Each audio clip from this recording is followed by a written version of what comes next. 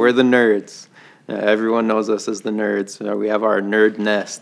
We've got our front end, which would be me, displaying the information for everyone to take in. We've got Jake, who really maintains and takes in all the data we've got. And we've got Sarah, who then takes that data and goes even deeper to get a lot of cool insights. Yeah, we're the nerds. Anything that you could think of, we're probably collecting it in some way, shape, or form, and then starting to try to use that and help facilitate all of the information that's football related, whether that's from scouting, coaching, medical.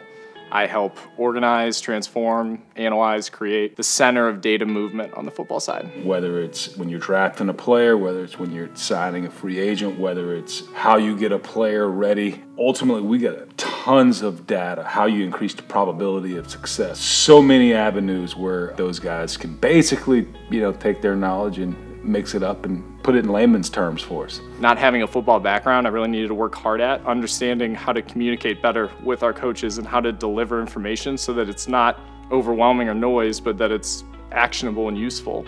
It's funny, thinking back on just experiences with Les even, one of the first things I gave him was this Excel document. And I handed it to him and he's like, well, where are the colors? I don't know what this means. There's just a bunch of numbers on there. You don't want to talk math. It can be overpowering, so summarizing your work and just being an efficient communicator, but also knowing that you can provide tools that other people can't. Here we're very good with skeptics. They're open to hearing your opinion, so it's always fun when you get that win and it's like, oh, that's really cool. They could be working at Apple, Microsoft, they could be working at NASA.